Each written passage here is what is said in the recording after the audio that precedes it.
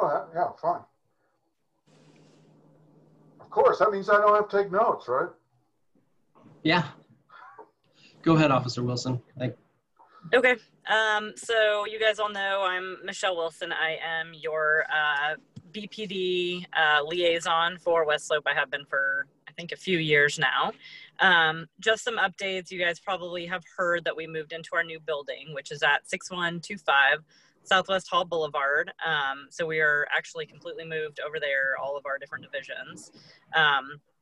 So we are functioning out of that location. If somebody needs to walk up and report something, it would be that location versus the Griffith Park location. I don't have a bunch of stuff prepared just because I wasn't sure how this form would exactly work. I know right now with the smoke and all of the things going on, just again, I'm advising people to make sure and keep your property locked up. We've had a lot of different theft from vehicles, crimes of opportunity, things like that. So just make sure and keep your valuables out of your vehicle, keep your vehicles locked up, the windows up. People just go by and try door handles to see who they can, what car they can get into, things like that. So just make sure and keep your property safe. Keep your homes locked up. If you have gates in your backyard, lock up, stuff like that, so that your personal items aren't stolen. That's just something that we've seen kind of with the coronavirus is, that some of those petty crimes kind of uptick, I think, when these things happen. So aside from that, I don't know if people have questions. Like I said, this is the first time I've done a virtual meeting for NAC, so I wasn't quite sure exactly how it was going to function and flow. So that's pretty much the updates I have in the realm of police right now. If somebody has any questions, I'm happy to try to answer those as well for you today. I have a question. Sure. You have a new chief. Yes. Could you describe this individual? Not familiar with her. Yeah, so Chief Groshong, she was our interim chief for the last quite a few months. I'm not exactly sure when she transitioned by date from the top of my head, but she's been transitioned to this role. She's been with Beaverton Police for many years and has moved up the rankings. I don't know if you have specific things interested about her, but yeah, I mean, things are, I guess moving along as far as having now not an interim chief, but an actual appointed chief. Just a note that in our last BCCI meeting, they mentioned that if we want to have the chief come to our NAC meeting, any NAC meeting in the future, that she will make herself available. Yeah, I've also heard that. I think she has attended some various NAC meetings. I'm not sure which ones, but if that's something you wanted, I think probably Miles and I could work on getting that sorted out for you guys, or if you guys have a direct route of doing that, that's fine as well. Yeah, good. I can invite her for you guys whenever you're ready. Yeah. Well, what do you think of your new digs?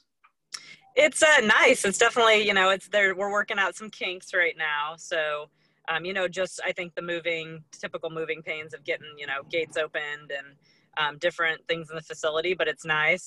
I like the location. I like the building is nice. I can speak for the ladies' locker room. It's very clean and nice. So I do like that. But yeah, it's a nice building. Good. Excellent. I think it'll be a great place for, it's obviously like the other building, they're close off the freeway. And I think foot traffic wise, people are, we're in a location that people can get to easily to make reports or if they need police. So I think that's kind of nice. Are there any offices still remaining on Griffith?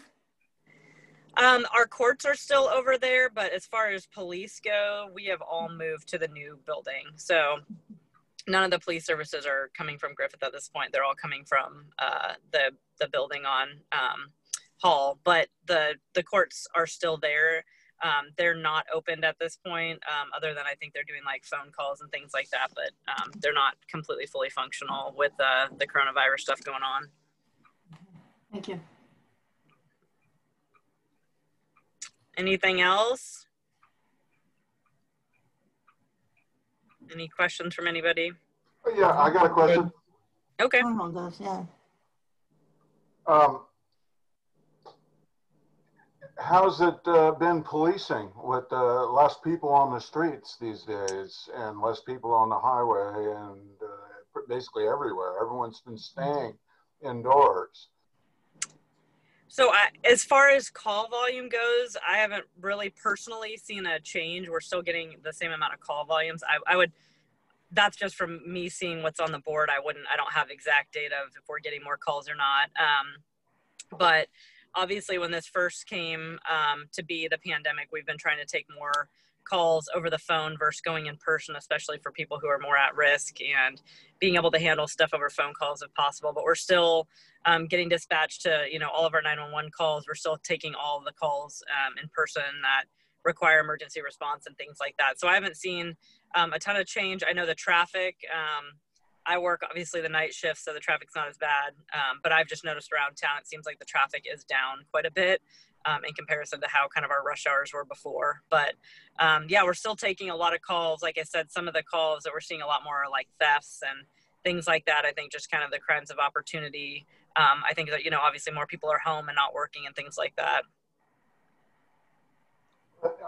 Okay, if you're still touring our neighborhood, have you noticed that the Shiloh Inn is packed? I've never seen that many cars in that parking lot because there's all these people that are evacuees. Am I not mistaken?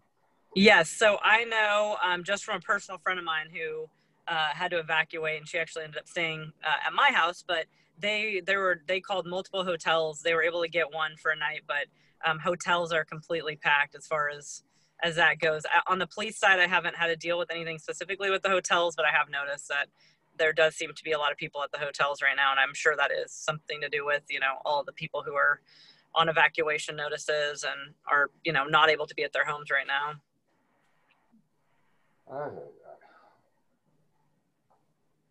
Anybody else? Anything? No, we're good here. Okay. Good. Well, you guys can always reach out to me via email. I know I'm a people person, so I much rather be in person to see you guys and answer questions. But you guys are always welcome to email me if something comes up in between meetings or you need anything. I work swing shift, so I work 4 p.m. to 2 a.m. and I work Sunday, Monday, Tuesday, and Wednesdays. So feel free to, if you need to get in touch with me, send me an email. If you need me to give you a call or something, shoot me your phone number and I'll catch up with you guys if there's something specifically, that I can help you guys with right now. Okay, thank you. All right, thank you. I'm probably going to sign off just because I am working the road okay. right now. Thank you so much. Thank you. All right, thank you. You guys stay safe. Stay careful out there. You too. All right, bye.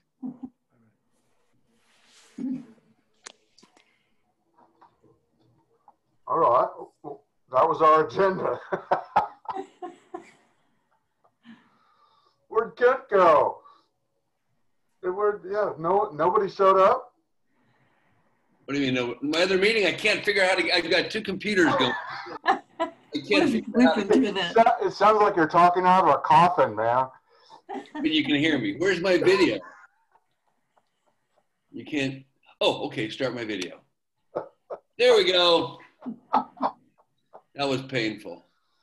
All right. Okay, so we got 4 board members. I think that is a quorum still. Who's the other 2? Oh, wait, yeah. There's still Dieter, Chris, and Joe Whittington. But 4, which would be Jerry, Kent, me, and Terry, is enough to have a vote. Well, board members, we have a election coming up. Of all things. Always an election.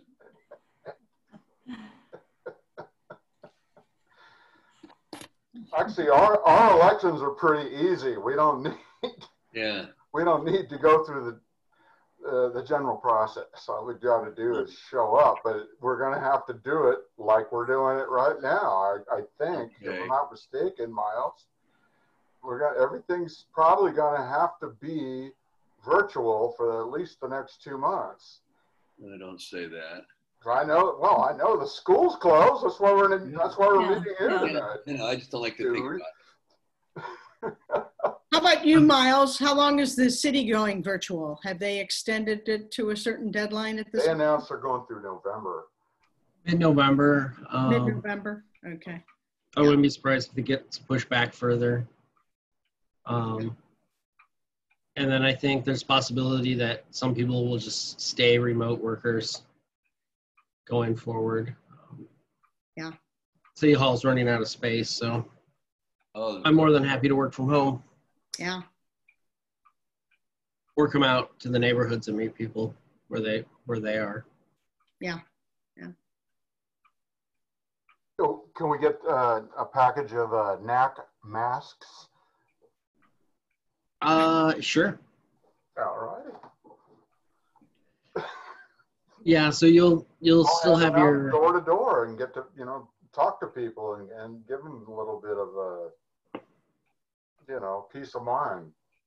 There you go. You want a couple of masks, and then the NAC's still around. If you got any other concerns, like about traffic and all the fun stuff that we deal with, feel free to give me a call or send me an email, and then we'll have to just move on from there. Before, who might be willing to, you could change that duty or that role, and that they could watch, and if they see someone doing something. On a different topic. Oh, excuse me. Go ahead.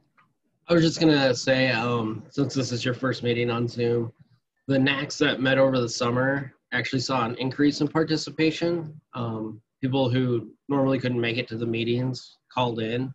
This month, all the meetings have been light, and I think it's just with everything going on, school starting.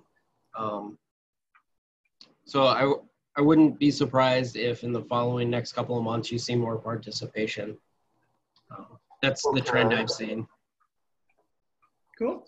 So don't let tonight be the bellwether. Okay, but I have to ask, since we only have 6 pictures on my screen right now, and one guy's not even on the phone yet, even though he might be there. He's on the phone. What happens when more people show up? Or who monitors this and adds more people, and all of a sudden we've got a page full of people? Yeah, so I think it can go up to 40. And we can always change it so that only board members have video and regular attendees just can hear and see everything, but you can't see them or hear them unless you... But they can't ask questions? They can. You can unmute them, but they can't just speak out of turn. Oh, there's Chris. Hey, buddy. Okay. Interesting. So like you said, if we increase participation in the next month or two before we might, quote unquote, get back to some sort of normal, then yeah, so it's the big screens will show all the members, the council members, or whatever you call it. Sorry. And then all the other people that want to ask questions, because I know there's people in my NAC right now that have questions about some stuff and that they would love to talk about, but they really can't, unfortunately, just because this is the way it's going right now. They can always, contact me. Oh, yeah, you can always contact me through email and through the city of Beaverton. We'll happy to, if you send them an email instead, they'll be happy to forward it, right? Okay. And then, yeah, the other thing I would say is, even as things start to open up, I'm not sure what the schools are going to do with outside groups. Especially don't know about Portland Public Schools, but the NACs that meet in Beaverton Public Schools, I'm not sure that they'll be allowed back into the buildings anytime soon, if at all. Yeah, that whole situation is going to get interesting. Yeah. So we might all be meeting at Carl's house, I guess. Cool. Hey. I got to pull in my crop first. Got too many tomatoes and cucumbers out back. So Terry, I think I interrupted you a minute ago. I'm sorry. Oh, well, no, I had off-topic questions, but I'll ask it now if it's good time. Go ahead. How did we do with respect to getting our reimbursement from the city from our appeal? Were we successful? Did we follow all the appropriate steps in order to get our appeal reimbursed? Mailed a check. Yeah. Oh, You did? Yay! Cool. Thanks. Yeah. Months ago. Okay. All right. to Who's ever listed as your treasurer? Ken Wolfgang, I guess. Yeah. and that's who you sent my coffee clutch reimbursement to also? No, your money's going to you. Ah, okay. You were there, and you were there. Okay. Yeah, that's a good question. Excellent, Terry. Yeah, Terry, everything was done the way it was supposed to, so Fantastic. Well, we thank mailed you. the check. Even though we lost. I don't know that you Not a lost. I lot. don't think the school got very much what they wanted. I mean, Chris did an incredible job negotiating with them. I sat in all those meetings, and She did. She was Yeah. a great help, but now she's gone, right? no, Chris is here. He's Oh. on the phone right now. I thought you had no help. No, I think that appeal went about as good as an appeal could. I think, like you said, Chris did a great job and really hit the points. And we had a couple of city council people who were definitely feeling our pain. I think that our sentiments really were well represented. And like I said, we did about as good as we could have. Yeah. And you really followed, like, identifying the code sections that were applicable, instead of just showing up and saying we don't want it, we don't like it. So I had another neighborhood that was doing an appeal at the exact same time to Planning Commission, and they totally lost because they didn't reference the code. They didn't. They just didn't have the right argument for the Planning Commission to make a change. So. Yeah, and in my humble opinion, I think you really have a lot more latitude at the city council. Oh, absolutely. They just have more latitude to pull in different code sections. I mean, they were citing like the city code rather than the development code when we were talking about things like noise. And so it was just, I think they just have more latitude within their discretion. Yeah. On these matters than the Planning Commission. Yep, Planning Commission's got to stick to what's written in the code, and the elected officials can definitely do other things. Yeah, that was my experience. So always go straight to the top. That's my advice. Well, if you have the option. Well, and I do have an announcement, a BCCI announcement, if this is an appropriate time in our rather loose agenda. We have an election this fall. Has anybody heard about that? Anyway, we have some local elections that are pretty important. And on October 14th, we are going to have a virtual voters forum. So it will be set up like this, where you will get, first of all, you'll get a card in the mail, correct, Miles? There will be information coming to you in the mail about how to participate in this voters forum.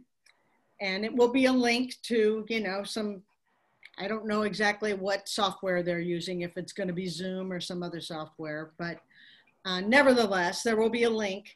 And you will be able to listen to candidates who will be speaking. The two mayoral candidates will be there. We will have. Yeah, who's running against Denny? Is it Betty? Lacey Beatty. Lacey, Yeah. that's it. And there are 3 people running for the new council seat that has been formed because of our the new charter. Right. Let me see. So the overseer that's created by the charter is a new council seat, and that's an No, there's elected going to. position? I think I'm getting this wrong. Well, there's going to be a city manager, and that's an administrative position that is going to be, you know, the person will be solicited through the regular process, personnel process. City council will effectively hire that person. Okay, but it's not elected. But there is a new city council seat that was created as a result. Okay, yeah, but the city manager thing is not elected. No, that is Okay, an administrative manager, kind of an executive county. Think of them as a city executive.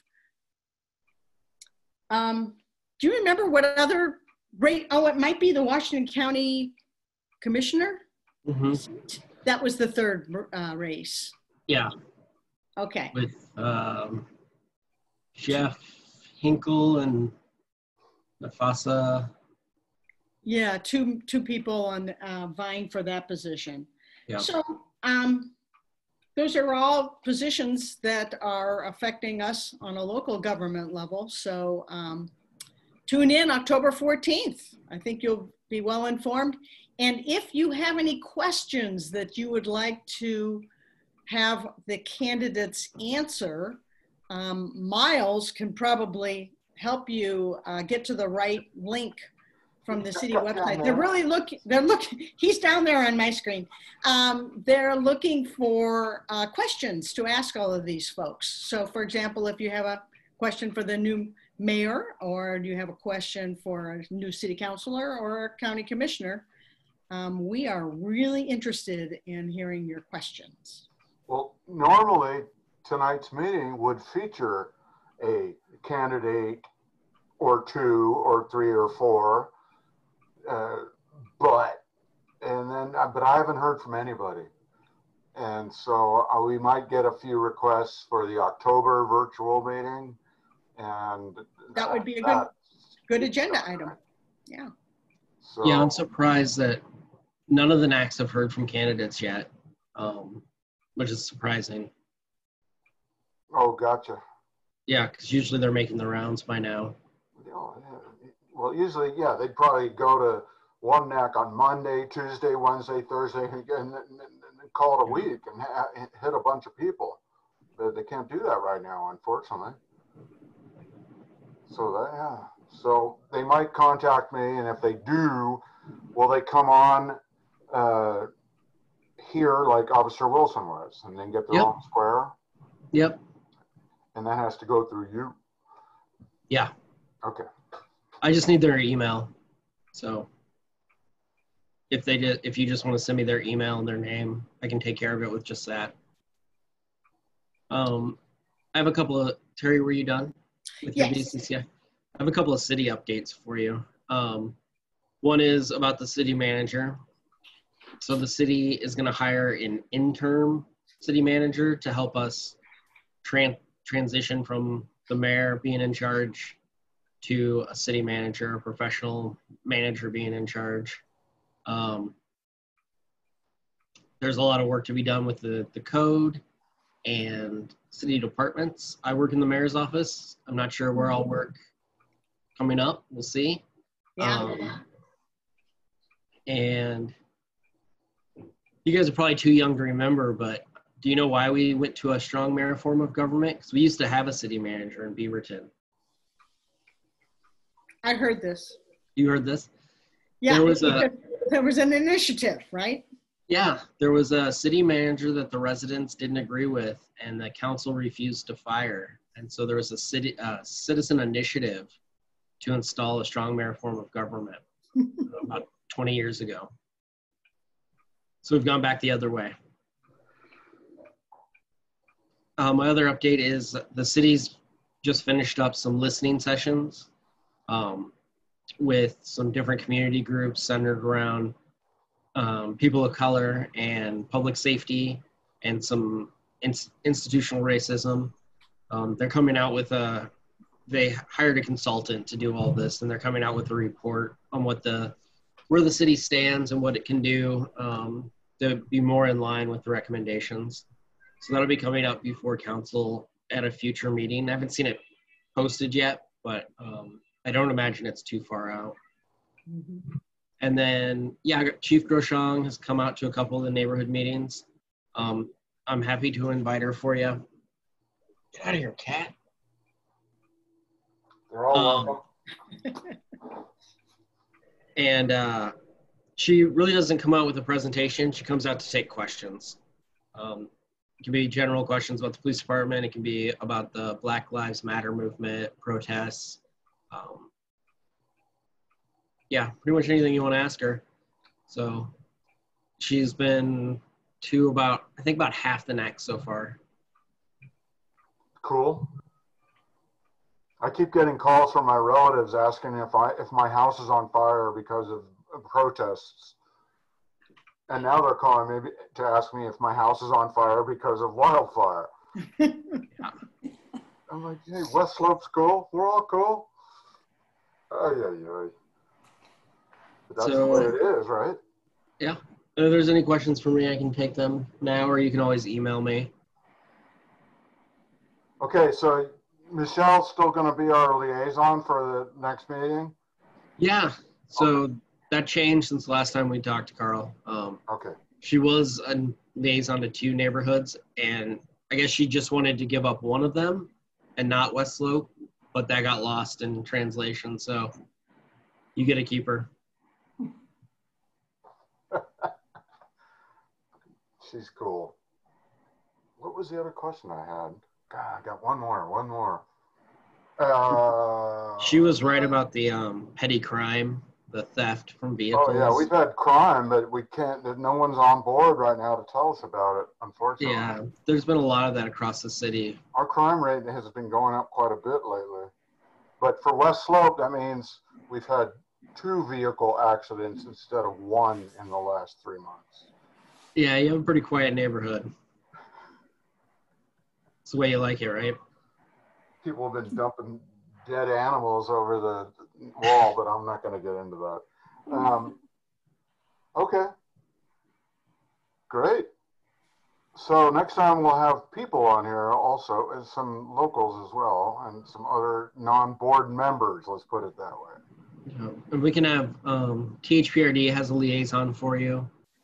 So we can start that next month. Oh, that'd be great, yeah. They've undergone a ton of... Troy Schrader? I'm not sure who it is. I'd have to look it up. They've undergone a ton of change in employment and who's working there, who's not working there. They're hiring a bunch again. So, but they can tell you all about that. I just know a lot of people I used to work with over there aren't there anymore. Yeah, they're gone. Yeah. Which means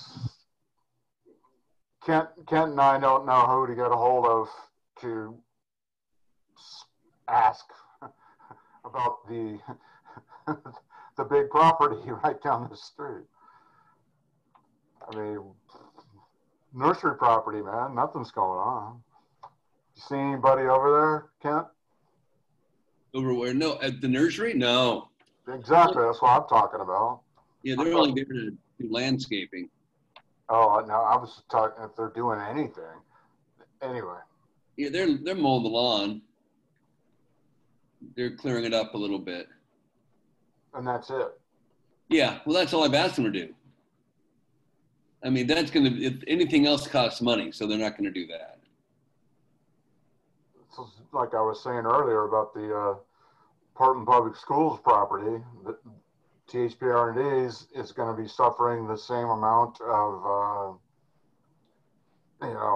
tax money not flowing through there, and they're not going to be able to do anything with that property for a while. And so I don't think PPS is going to be able to do anything with that middle school property either. They don't have the money.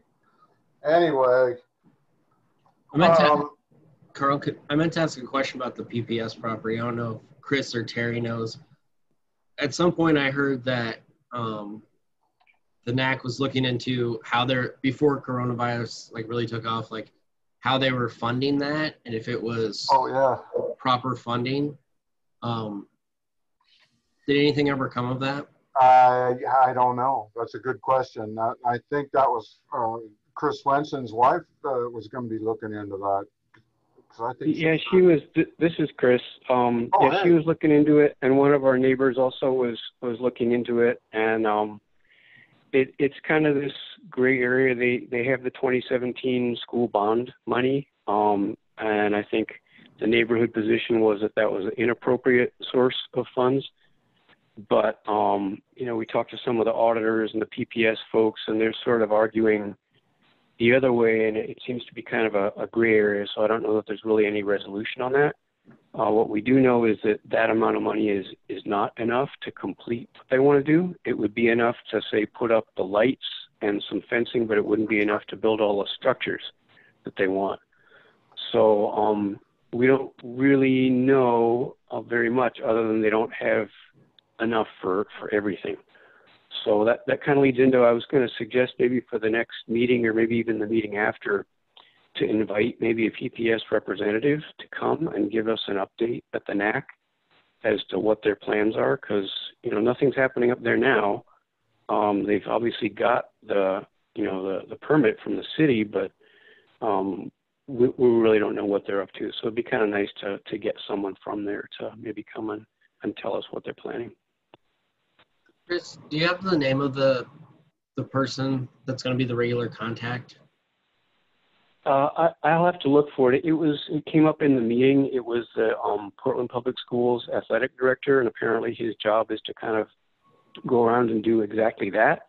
Yeah. And I think the original intent was that he would be our contact once the project got going, but I don't see any reason why we couldn't ask him to come and just meet the NAC, even though the project hasn't started yet.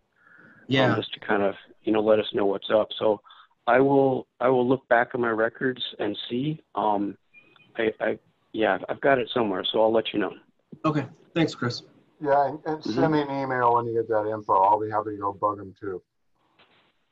Yeah, that'd be great. And I think there's no reason why we couldn't, lay out some of the issues that are already here. I mean, it's not exactly his job. He's not required to do all this stuff, but PPS sort of put him forward as an olive branch, so to speak, as to, establishing a liaison and better communication with the community. So I think if there's general questions, we could at least ask him, and he may or may not know the answer, but it'd be good just to start making contact with that guy, because I think he'll be an important person, especially if they do, break ground for the construction. Because they could save $500,000 right now if they went in and did it while school is out. For a long, school's out for at least 6 more months, I think, if I'm not mistaken. So without the kids being there, they could hire a contractor that could work there all day and take care of the situation and do whatever work they wanted and probably bring it down in the budget. But that's not my job. Yeah, they don't have the money to do the whole thing. And again, I don't know why they haven't done at least part of it, but it could be they're just figuring, they'd like to do it all at the same time, and maybe PPS can kind of give us an update on what their strategy is. Gotcha. Cool. Yeah, give me some info. I'll go get them. Anybody else got any questions? Ken? Can you hear me? Carl? Did we ever clean up that deer carcass on the other? No, we can hear you. I'm sorry. I said, did we ever clean up that deer carcass on the other side of the berm? I showed you that, right? Oh. People have been dumping trash in our neighborhood, and somebody bagged a deer, cut the head off, and dumped it over the berm right by my house. Oh, jeez. Right along Highway 26. But some other people I've been bugging big time is ODOT. They need to get in here and clean up their stuff, because their property along there is incredibly fire prone right now, and after all the fires have been going on, I've been kind of bugging them big time. Hey man, you guys need to tear this, at least get in here and whack it. And they've shown little interest in cleaning up their property, which lies within our jurisdiction, unfortunately, but that's ODOT. I'll get them again too. Does anybody know what's going on with that Caribe? The what? That Caribe restaurant down there? Oh, They painted the whole thing. Nobody knows. Everybody's kind of, and all those businesses are really struggling right now. You know what I mean? I mean, Yeah. Plaid Pantry's pleading for you to bring their change. So seriously, there's a change shortage on the whole nation. That particular Plaid wants your change, man. They're happy to take it. Instead of, you show up typically with $5 worth of quarters and they're like, hey man, what's this? But now they're like, welcome. Anyway, so yeah, all those guys are hurting because there's no business. Yeah, that's how come I can't understand how they get the money to paint the whole building. Where's that at, Kent? Yeah, that's the Caribe. It's the restaurant right at the top of, right. Used to get in a lot of trouble. Let's put it that way. Yeah, is it the one across from the Plaid Pantry there, kind of? Yeah. Okay. 87th and Canyon. Across from the Eastern Pearl. Yeah. Okay. A little farther north than from the intersection. Sure. Used to have an adult business in it. No, not that building. It's got Edward Wadsworth, and it's got the Oolong Cafe. Okay, I know where that's at. Yeah, they just got done painting up the whole thing. It looks kind of nice. So who's paying for that? We'll see. Okay. Well, why don't you check on that and get back with us? Well, I don't know who to ask. They're just, I don't know who to ask. Well, it used to be a Latin, quote unquote, Latin dance club, which was only open at like 9 o'clock till 2 a.m. or 4 a.m. in the morning. And that's when they had a lot of trouble. And so, because people had a hard time getting out of that parking lot, I think. Anyway. Could be. But that's a good question. I'll check into it too. Yeah. If it's it's something cool. Looks hey, pretty. Come to our meeting. Introduce yourself. Can't do that right now, though. Yeah, well, it might be easier for them to do it online. Carl, I meant to ask you, there's some activity going on north of your house. Is that you or is that something else? South. Sorry, what? You mean south? No, I mean north. There was clearing. Well, yeah, south of you, someone is building there, it looks like. Yeah. That guy's cool. He's building a house. He's building a single-story ranch style. North of me is ODOT land. Yeah. ODOT, okay. What's the plan there? Nothing. That's what I'm talking about. They came through and because I said, hey, there's like there's three tall trees that are non-natives that were dead, and they're still dead, and now they're covered with ivy. And okay. I complained about that, and they said, oh yeah, we'll send out a crew. So they sent out an inmate crew to clear that whole property. And they cleaned out everything, including all of these other bushes and trees that gave me a certain modicum of privacy. They cleaned it all, except for the trees that I complained about, but are still standing. Give me a break. So now I got to build a fence somewhere along there because, my house is standing there naked right now as we speak. And it used to be totally covered. I mean, it used to be able to walk up the bike path and you wouldn't even know it was there unless you knew it existed. Yeah. And now everything's toast. But like I said, the trees are still there. And they said, oh, well, we sent in the crew, happen to be inmates, to clean everything out so that the professional guys could get in there and hack down the trees because we're not allowed to do that. And I'm still waiting on that. Okay. I still go out once a month now and clean up graffiti on the signs and the door going out to the highway. And because there's somebody running around doing a lot of tagging these days. But that's why they call it goof off. It works really well. But that's me doing that, man. It's not good luck getting anything out of ODOT. Yeah, it's true. So anyway, yeah, they have no plans. That was it. Hey, we tore everything out. We're just going to let that ivy keep growing. That's fine.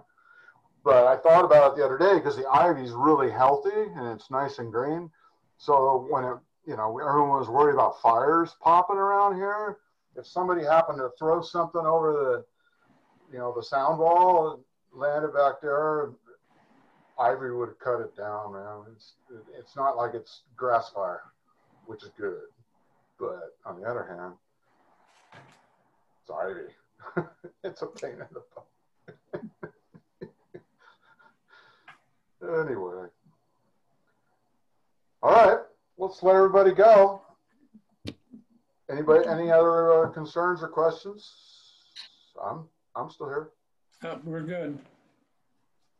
All right, well, we'll work with Carl to put an agenda together for next month and see what happens. Who all did we send the emails out to?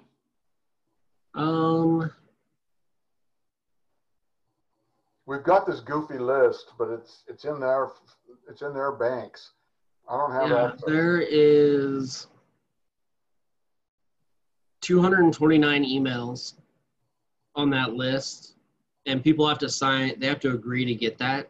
They have to confirm a subscription, and it's really easy to opt out. So there's 229 people getting the agendas each month. And I can send other emails to them if there's something else important you want to let them know about or want to do. Well, if we get that person from PPS, that should be real important. We should get those people back. Yeah. Yeah. And I think we added a bunch of those people to that list right at the beginning. So yeah, we can kind of highlight that on the email so they know. Yeah. Cool. All right.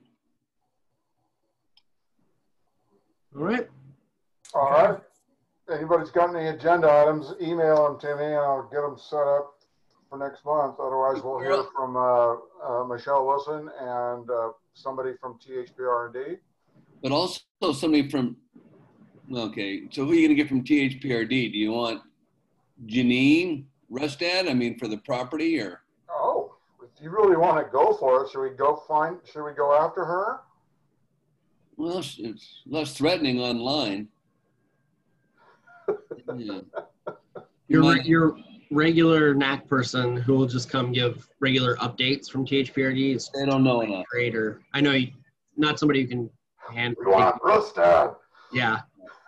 He's got the money. Yeah, the Twelton Hills rep never knows enough. Yeah. Okay, and then TVF&R, they're, like you said, they just got a standard kind of loop thing that we can play at the beginning, right? Yeah, I can play a video from them. Oh, there we go. Well, and maybe see if you can get a couple of candidates. Yeah, exactly. Well, they're the ones that should be contacting me, not the other way around. If they're really running for office, they should be serious about it and doing the contacting. Yeah. Well, we will have very few opportunities to meet these people. Maybe the new council seat might be. At least the mayoral people, we kind of know them. We know the mayor and we know Commissioner Beatty, but Councilor Beatty.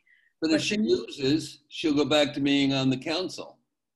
Yeah, I think so. Yeah. But these three people running for this new council seat, I have no idea who they are. It might be nice to have them if we could. I agree. One of them's a former NAC chair, so. Oh my God, really? Yeah. Yeah, so I'm not telling you who to vote for or anything, but It would be nice to have a bunch of NAC representatives up on the dais, wouldn't it? Yeah, that'd be nice. Hey, I just missed my time on the float this year, man. Oh, Yeah. At the parade, it was the best.